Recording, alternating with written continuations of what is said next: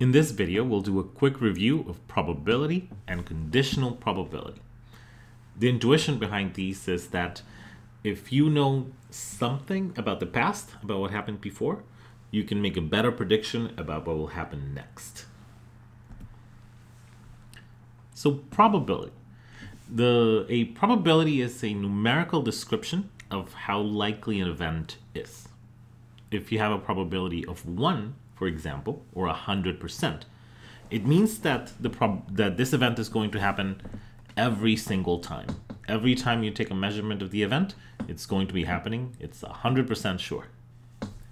If the probability is 0 or 0%, then this event will never happen. You could be waiting for 1 trillion years and this is never going to happen. For example, the probability of you tossing a balanced coin, a fair coin, and it falling in both heads and tails at the same time is 0, because it will never happen. And values between 0 and 1 are things that are less likely or more likely. The bigger the number, the more likely the event is. So something that has a very low probability, like 0.0001, it is something that doesn't happen very often, but that does happen. If something has a probability greater than 0, then it will happen. For example, the lottery. The probability of winning the lottery is astronomically small, so that if you're waiting to win the lottery, it's never going to happen. However, every time there's a lottery drawing, someone wins the lottery. So it's an incredibly unlikely event, but it does happen to somebody. So if you played for 1 trillion years, at some point it'll happen to you.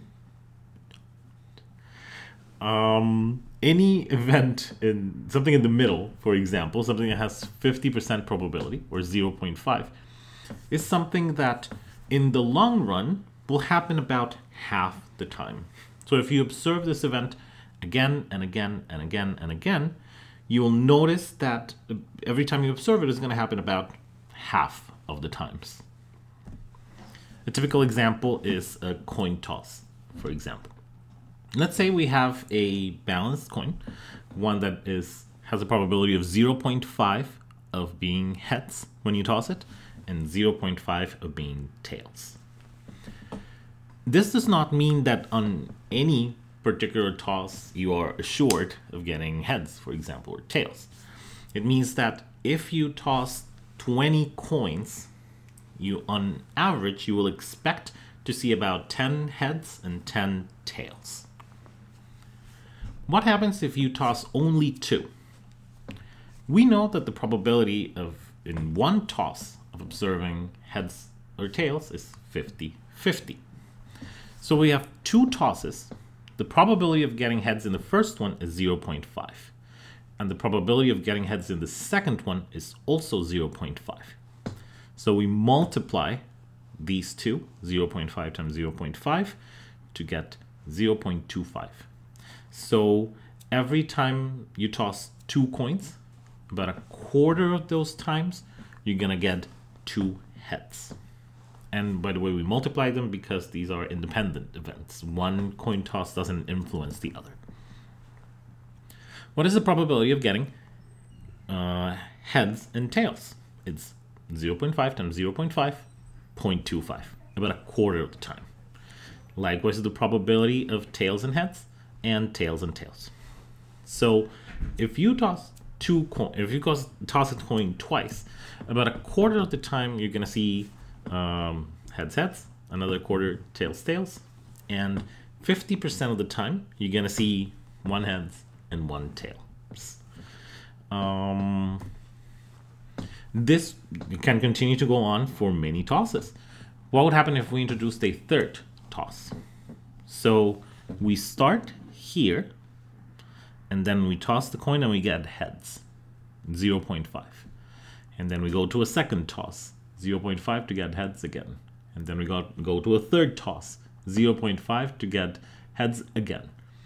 The probability of getting 3 heads in a row is 0.5 times 0.5 times 0.5, 0.125, or about 12.5%, roughly 12%. These events are each of them occurring on their own, but the probability of getting them in a sequence is the multiplication of the individual probabilities. We call this a chain of probabilities, or the chain rule of probabilities. So the probability of getting 3 heads in a row is about 12%. The probability of getting heads, tails is 0.125. Heads, tails, heads, 0.125. Heads, tails, 0.125, and so forth. So if we toss coin 3 times, about 12% of the times we did that, toss a coin 3 times, I apologize, we would get 3 heads. But if we did this, for example, 20 times, 50 times, we would expect to see roughly the same number of heads and tails.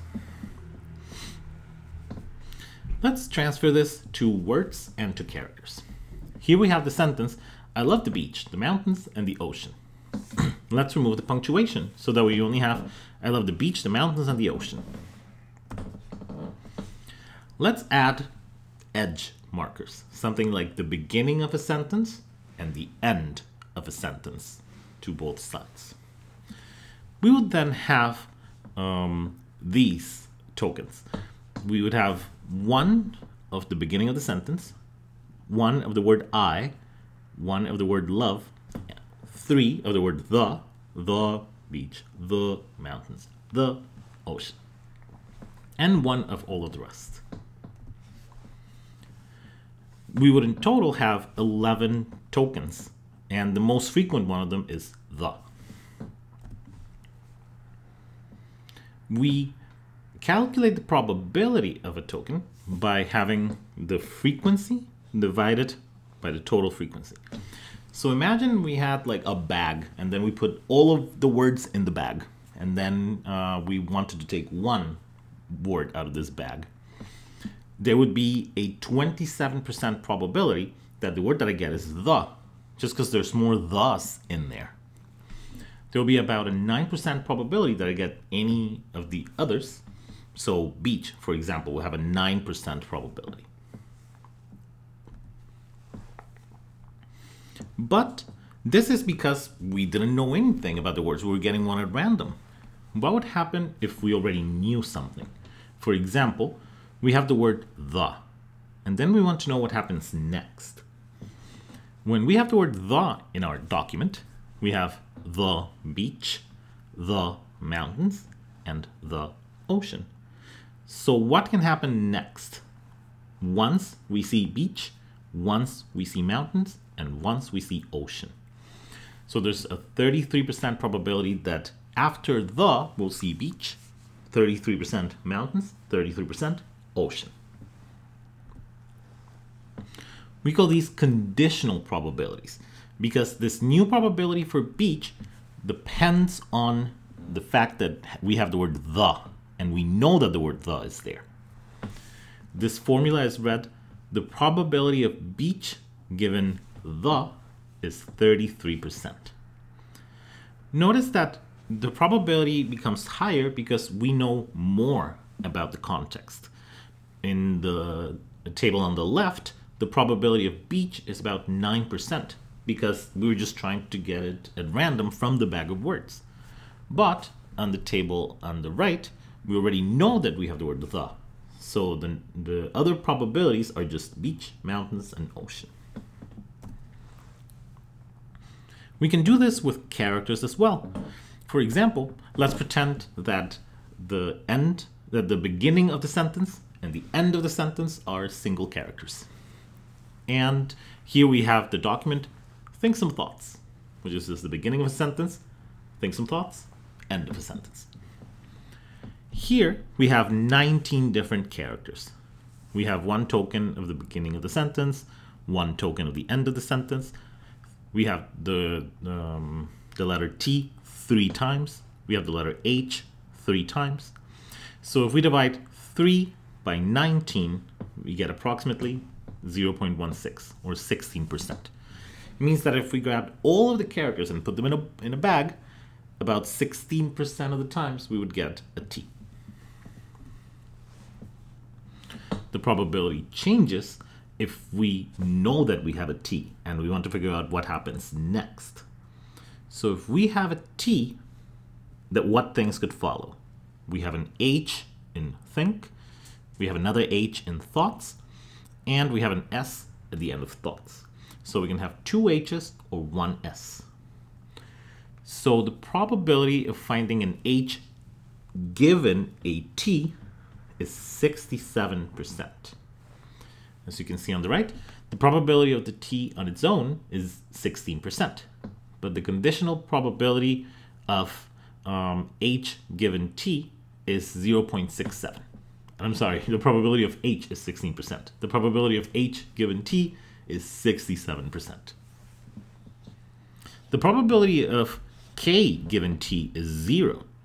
Notice that the probability of K given like S on its own is on the left table, and this probability is about 5%. However, we do not have any instances of the two characters T, K. So there's no way that we can have a K given that we have a T. So the probability of this event occurring in our document is 0%.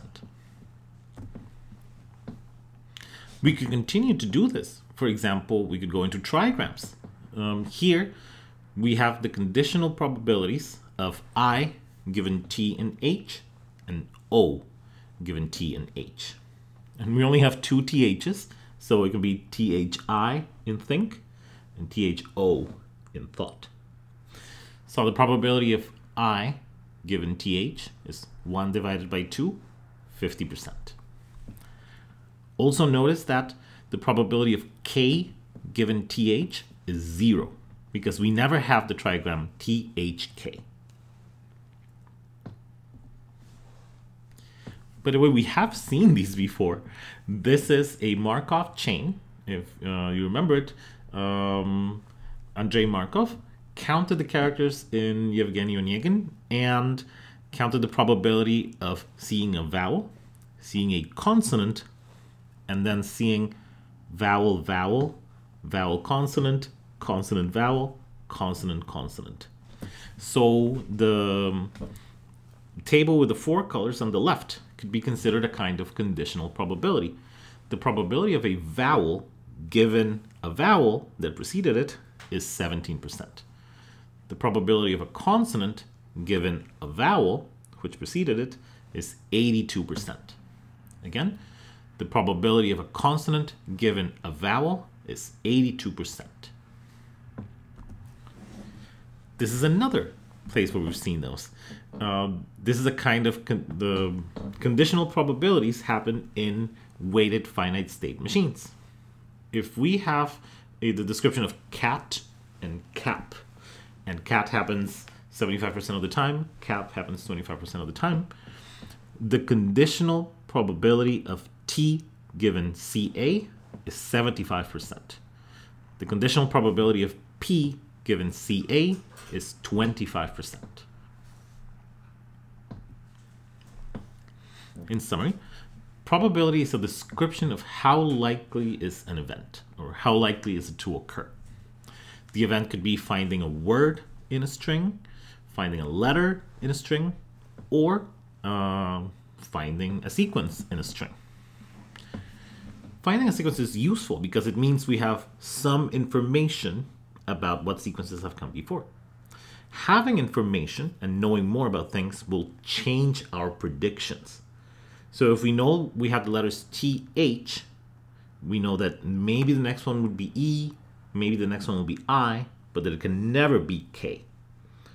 So this improvement in our predictions and these changes in our predictions are called a conditional probability. It's a probability of something given that we know something else, or that we have something else.